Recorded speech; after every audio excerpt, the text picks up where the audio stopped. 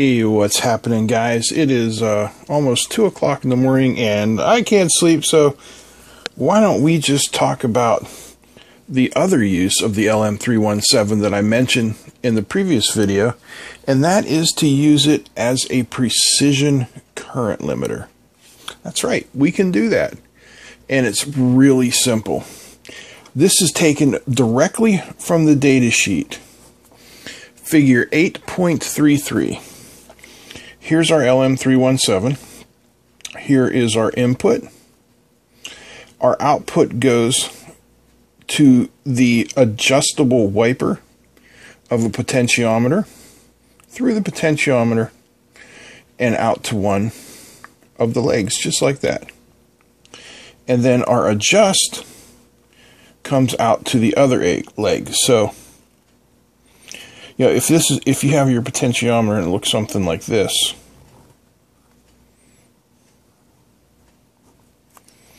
and you have leg 1, leg 2, those are the outer legs, and then this one is your wiper.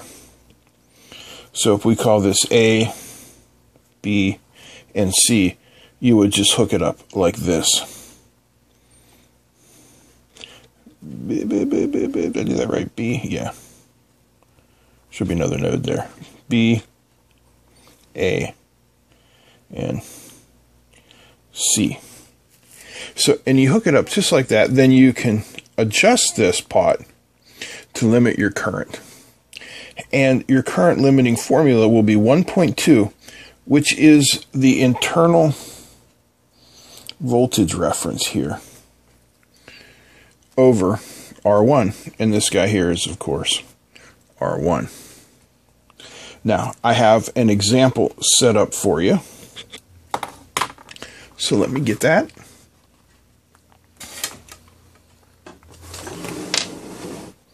There is the exact circuit. I'm just using this little electronic load as our load for the circuit.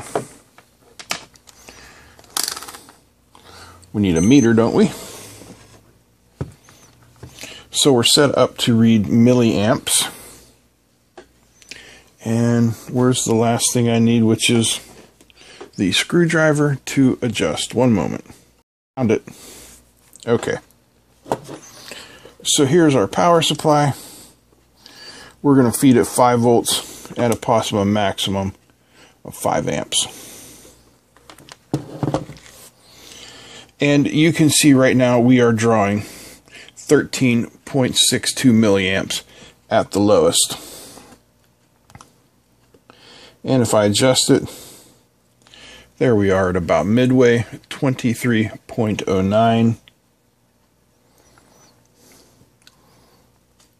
And all the way up, 108.6. So that gives us a swing of 108.6 down to 13.41, 95 milliamps of swing. Now, the astute among you may notice this extra resistor kind of hanging out here. And you may be wondering why he's there. Well, he's there to help me lower the resistance of this potentiometer. This is a 101, so that's a 100 ohm potentiometer.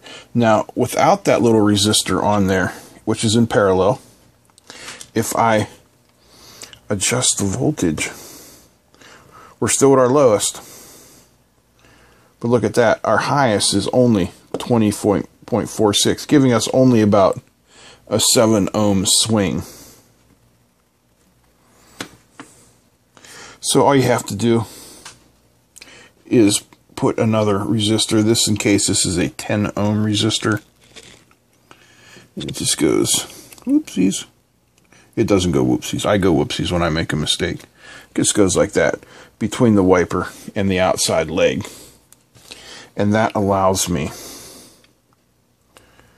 to get a much greater voltage swing out of this. See how nicely that works out? Really simple circuit. Nothing much to it. Oh, I just conked the camera. Anyway, you would put that extra resistor in parallel like that. That's all I'm doing there. So there is a precision current limiter, as is called in the data sheet. Now, a bunch of guys had said, well, you know, when I did the voltage, adjustable voltage limiter, that I didn't use a capacitor and all that. Well, I didn't for a reason, and the reason is I think when you're teaching just the basic concepts, it's important to just teach the basic concepts. I mean, this is the LM317. It's a 3-terminal device. The devices are adjust, out, in. Hook it up this way, you get this. Hook it up that way, you get that. But if you wanted to put a capacitor in there to kind of smooth things over, you would put it from the input like that to ground. And that will definitely help smooth things out. What other effects would have on the circuit? Oh, look at that. Down to 11.2 and up to 108. So, my challenge to you is, why did adding that capacitor across the input open up our range just a little bit? Think about that and put your answer down below. Thanks for watching. I hope you guys enjoyed this. If you did, give me a thumbs up. Feel free to comment, share, and don't forget to subscribe. A big thanks to all my patrons. That's it. I'm out. Hopefully I can go to sleep.